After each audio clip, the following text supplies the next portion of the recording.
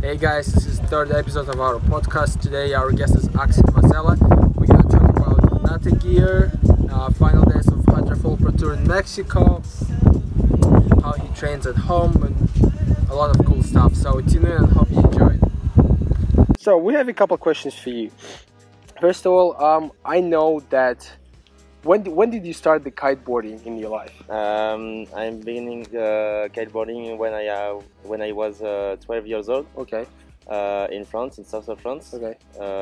In l'Almanar beach. Okay. Did you start with the freestyle or with the racing straight away?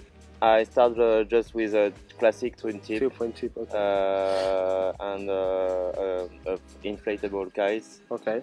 And after I did my first competition when I was 14 in south of France at I don't remember, it's No worries. Okay. like in Montpellier. Okay. Okay. And in racing. On the race board. On the race board, Okay. yeah, right. You know what I remember? I remember back in the days when we still were all racing on the race board, and you were one of the first who switched from the race boards into the hydrofoil. Why? What was the decision? Why did you switch from the race boards completely to hydrofoil so early compared to other guys? In 2013, 2014, it's the beginning of switch race board to foil board. In France, some guys like Benjamin Petit, Nico Parier, switch in the world in the French championships for hydrofoil, like in a race board. So and we saw the performance of hydrofoil, and it's much faster, better for upwind, downwind, everything. And after that, I would like to test, and when I test it, it's so good, and I prefer to okay, yeah, definitely. The hydrofoil is just so much faster than the high performance aspects of it. And then you said Nika was also one of the first ones to switch. For sure, yeah. And then do you train together with Nika usually? Now, yeah, with Nico. He live in the west coast. Okay. And now he come in the south of France, in Montpellier, like me, for studies. Okay. So we are in the same school, physiotherapy school. So we can train together. For on the water and on the beach, for running, biking, everything. So do you know why he didn't come to this first event of the Hydrofoil Pro Tour? Yeah, I know why. He can't come here because he has some exams school. Okay, school exams. Yeah, school exam at the end of this month. Okay. So but he's not quitting kitesurfing. He's gonna race. Yeah, for sure. Yeah. Okay, for sure. That's good.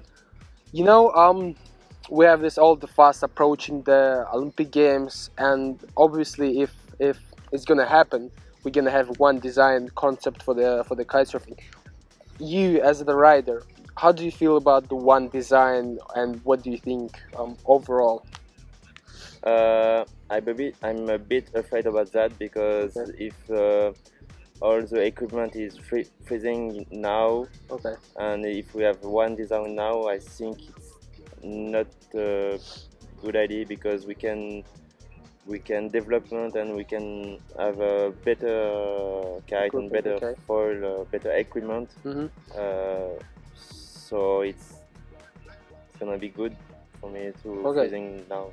Yeah, and you see, I think it's happening already, as they said that we cannot register any new equipment until 2020.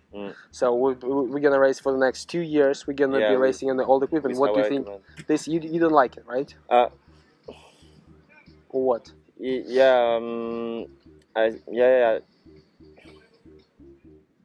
If we have same equipment now for 2 years, 2 years, I think it's gonna be good, because we can development beside of our equipment.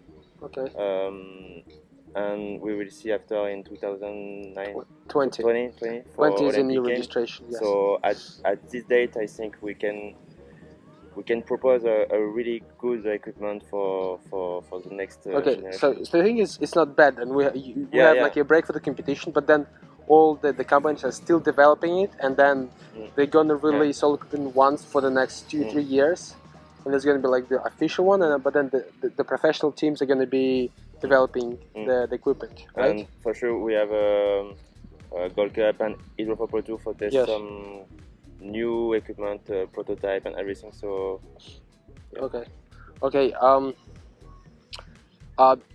this year, and especially since last year 2017, Team Enata, there was no such team, but then since summer 2017 it arose, and then we have the one of the top foils and kites, and you one of the riders of Team Enata. Can you tell us more about this brand, what it goes, and just about this brand, because it's relatively new compared to all other brands? Enata starting last year at this competition, and we would like to propose one package with 5 kites and 1 board, 1 foil, the best equipment if we can propose. And that's why we propose that for maybe Olympic Games if it's come. Okay, so I'm right that Enata is gonna propose itself, like its equipment as a package for the Olympic Committee to be considered as one design concept. Okay. If you buy the package, you can have foil, bars, board, kites, and also the gear with the wetsuit, harness. So everything, the wetsuit, the harness, the complete package. Okay, and then is it the company as intended? It's based in Dubai, and I've seen the pictures recently with you, and then with the huge boats and the foils. Yeah, the foilers. Yeah. Okay, so it's Enata is a big, huge company with it's lots of resources. A big company. Okay, nice. And then we here in Beautiful Leventown, the first event of the Hydrofoil Pro Tour. Just tell a couple words about this place, and then how it's unique from all the different places, and how do you like it or don't you like it, and how this event in terms of the whole Hydrofoil Pro Tour comes. Here it's the first day of Hydrofoil Pro Tour. We did 2 races today in light wind. It's really strange because we have east wind like this. And the thermical wind northeast. Okay. So it's gonna be really shifty like that. So and when I like in Lavantana, it's because it's the first first big stop of Hydrofoil Pro Tour.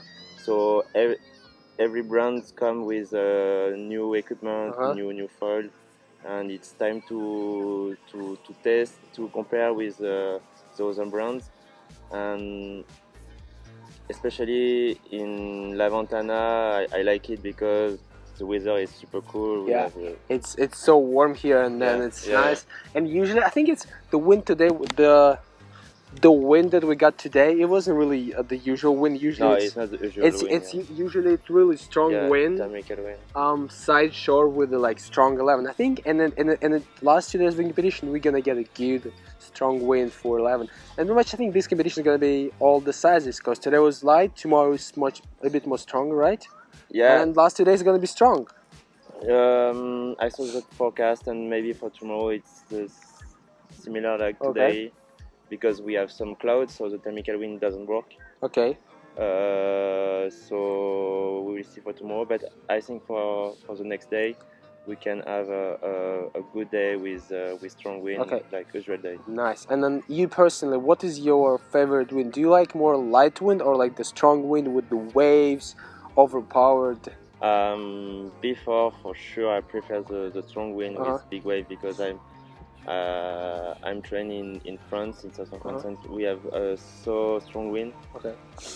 But now with my new gear with Enata in Dubai, because I'm not of training in Dubai, I prefer the light wind. Okay.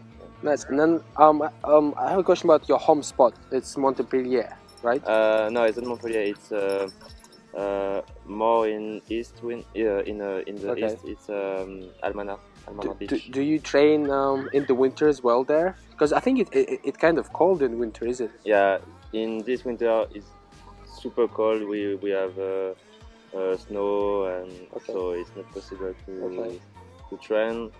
Then that's why I prefer to do studies. And just we have one race in Abu Dhabi, and it's for me a good training. Okay. It was Axel. Axel, do you wanna all the links, the socials, it's gonna be in the description. Just follow him everywhere. It's gonna be, and follow him. He's a great rider, one of the best in the world currently, and looking forward I'm personally also looking forward for the more races next couple of days, and good luck to you. Yes, thank you. Good luck. You're welcome.